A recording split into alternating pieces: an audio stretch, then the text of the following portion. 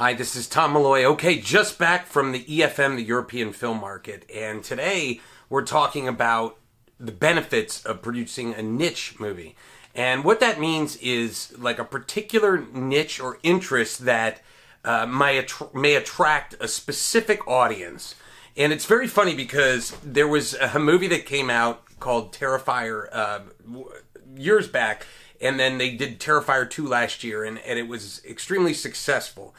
A movie that cost, $100,000 or under. I've heard different things on the budgets, but made like $10 million in the box office, right? And what it was is nothing crazy like some masterpiece in new horror or something like that. It was just went back to the old roots of like cut 'em up gore horror, and just truly bloody and and crazy over the top.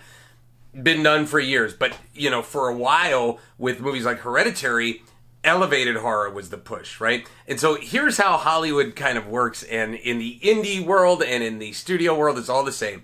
Something comes out and is a hit, and then everybody goes, we need more of that, right? And so it's funny because owning a sales company, we had some elevated horror, and then Terrifier 2 comes out extremely successful, and I had so many buyers be like, well, we're looking for like bloody over the top horror. And it's like, wow, because that movie did so well, and that, so they want more of those. But what I'm getting at is if you, prior to going into making a film, if you go, this is a specific niche, this is a vampire type horror movie, or this is a comedy that is a college audience comedy, like it's for college students, the more that you can narrow that down, the more chances you have to get really successful in that niche. I mean, one of the great examples is Big Fat Greek Wedding, that when they first came out, I mean, truly at the end of the day, it's just a romantic comedy, right?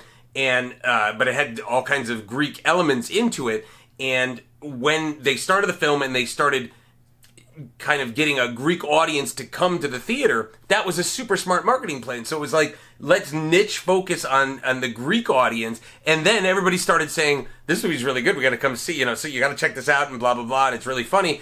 And so a lot of times when you could focus on the niche audience and focus on the specific, then you can get to the next level. The one thing I'll say is trying to guess the next niche is very tough. Like say right now, I was like, okay, Terrifier 2 was so hot, let me make a bloody horror movie and see what happens.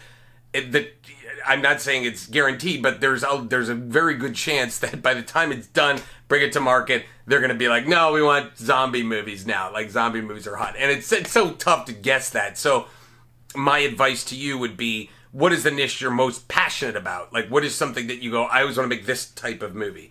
And, if that answer is edgy drama, okay, that's a little tougher to sell because it just doesn't play to a general audience as much.